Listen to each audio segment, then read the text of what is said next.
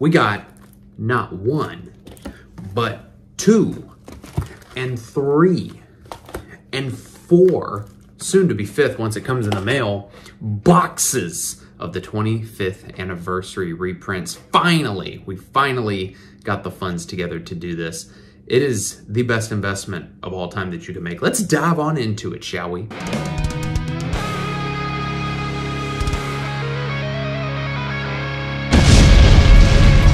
Hello, ladies and gentlemen. It is your host with the most and the most amount of boxes, Avery LR32 here, and destroy the ever-living investment boo-boo stain off of that subscribe button as we climb even further beyond the 1,200 ladder, currently sitting at 1,281 subscribers, and I hope you're having a fantastic day. I truly do appreciate all of the support. Now, why did I show off all of these beautiful luscious boxes to you? Look at how nice this looks. I mean, just it just it spews nostalgia out of my holes, every orifice, and it makes my chest hair get all tied up in a bow tie for you. But why did we do this? So let's give a little bit of backstory here. So on TCG Player, after shipping and handling and taxes and everything, at least here for Florida, $290.80, basically $300, got us Pharaoh's Servant, Spell Ruler, Invasion of Chaos, Legend of Blue Eyes, and then Metal Raiders is also the fifth box. That'll probably be in within the next day or two. That's the only one I'm waiting on because we just got 3 that came in the mail today, one of which was LOB. Spell Ruler was actually the first one to make it, and just look at that. It's so beautiful. What's crazy is that LOB was actually like almost $85. Like it was like $84.95, something like that. Pharaoh's Servant was the cheapest at $40 even, which is just insane. Why did we make this investment? Why are we making this video? Because yes, a lot of people have been talking about that Yu-Gi-Oh investments are massively on the decline and that Yu-Gi-Oh sets are doing terrible.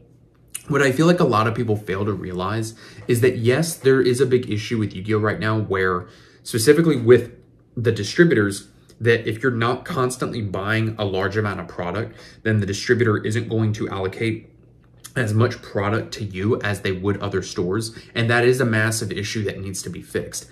Set-wise, yes, we've had a lot of garbage sets. Like the Soul Burning Volcano side set was garbage. You know, we have other sets down the pipeline that are going to be good, such as Age of Overlord, Phantom Nightmare in 2024. Now the Maze of Millennium or Maze of Millennia that just got revealed, that will be probably a really good set, especially since it has Bonfire and Transaction Rollback, which is just insane.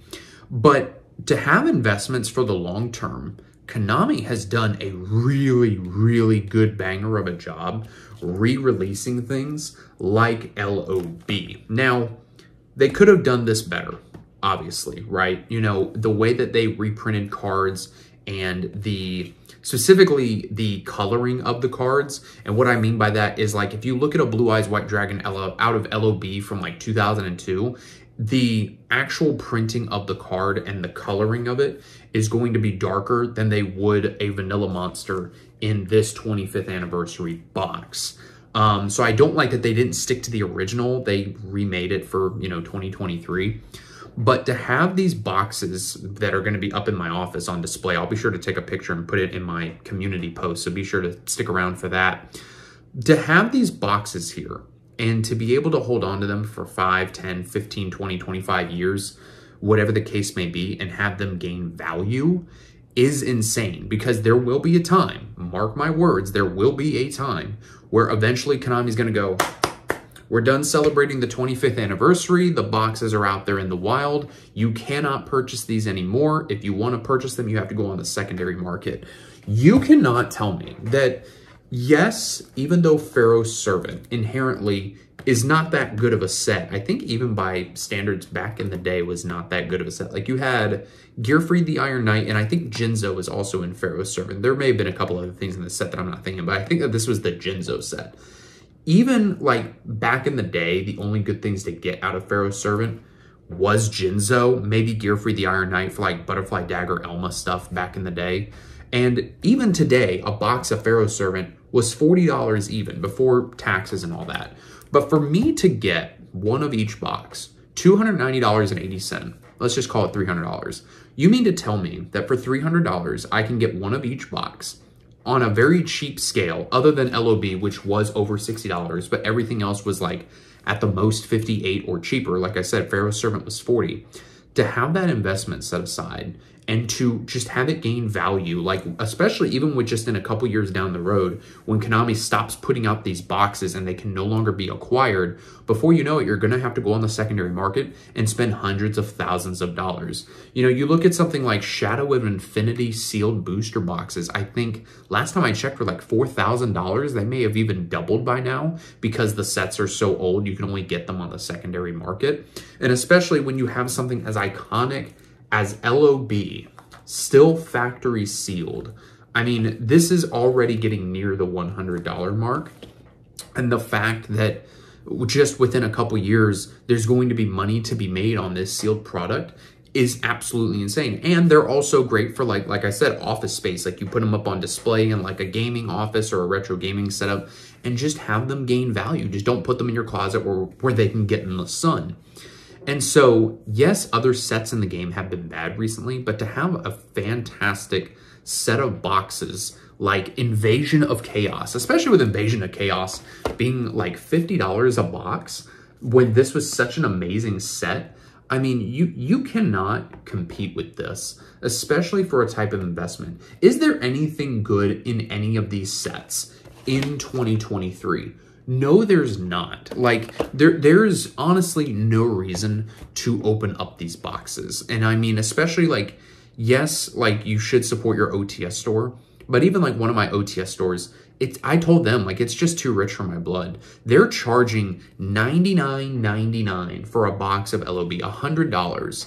And that's just way too much. That's the issue that a lot of OTS stores are facing right now, is that the overhead on these boxes is just too much compared to the secondary market in some places, unfortunately, and it makes it hard to support OTS stores. But when you are able to get these cheap on the secondary market, or like if you just don't care about supporting your OTS store, which is fine, that's whatever, being able to have this type of investment, even when the game of Yu-Gi-Oh! Itself, product-wise, isn't doing that well, is fantastic. Now, if you decide to invest in this, especially on the $300 scale, which I think for 300 bucks, this is an absolute investment. You should definitely do this. There is also the question, like, what about Yu-Gi-Oh! If it dies off? Or like, what if Yu-Gi-Oh! Does this for more sealed product? Like, what if they redo like Tactical Evolution, they put that back out, whatever. I don't think that they'll do that. I mean, if they do, then that's just more investment opportunity. But then also, there's no reason why you shouldn't spend $300 on these, one of each box. I should be specific. I didn't buy like a case of each. I did one of each box. You know, $300 for one of each? Yeah, sit on it. It's going to take several years for it to gain value, though. You need to keep that in mind. But the reason why that I say that our investment is growing is because I actually also have in a sealed display case the 3 Egyptian God cards, and it's the ultra rare GBI ones from like the Game Boy game or something like that, but I think the set name was like GBI or whatever it was. And I remember my dad got them for me back when I was in 3rd grade, so like 7, 8 years old. I remember it's because I got AB honor roll. I think he got it for like 125, 150 bucks. And now like each copy of the card's like 40 to 50 bucks a piece. Obviously that's not as good of an investment turnaround as something like sealed LOB that's thousands of dollars, but it's still nice to have. It's a nice sentimental piece to have in our collection that we can expand upon. And of course I've got other pieces like actual individual cards that are part of like a memento like collection piece for Yu-Gi-Oh! That I've had for years. Now if I did have money to blow, I would most certainly get 11 more boxes of LOB, because could you imagine having 12 boxes of LOB 25th anniversary 15 years down the line, and a whole case is $50,000? Whoa! Oh my God, like, touch me there and call me dad. Like that's a good ass investment. So I don't regret this investment one bit, especially that after all was said and done, it was technically under $300. If you've got the money to blow on one of each box, I say go for it. Just keep in mind that it's going to take several years to get that investment back. So if you can afford to do this, by all means do it. I'll definitely take a picture of all 5 boxes together once my Metal Raiders box comes in the mail within the next couple days. But yeah, I absolutely love the fact that these are going to be great office space pieces. yeah, I mean, they're going to be great pieces. They're going to be great investments. And yeah, it's a great momentous, I guess not momentous is the right word, but it's a great nostalgia piece. And I really like that Konami did this, and I really like how they've turned out. And I cannot wait to make money on this. Is it going to take years? Probably. I'll probably get made fun of in the comment section like, Avery, you lost your money, but no, the nostalgia behind this and the potential money to be made for under $300, you can't pass that up. That is literally Konami saying, here's some free chicken nuggies, have at it. So let me know what you guys think about this investment. Have you invested in any of the 25th anniversary? I've been waiting for a while to do this. I wanted to really wait until I saw the market kind of going up, and especially for the LOB sealed boxes, these are already on the rise, at least when I checked a couple weeks ago when I bought this. So do keep that in mind if you want to take the Pepsi challenge. So guys, thank you for watching, and I will see you in the next video.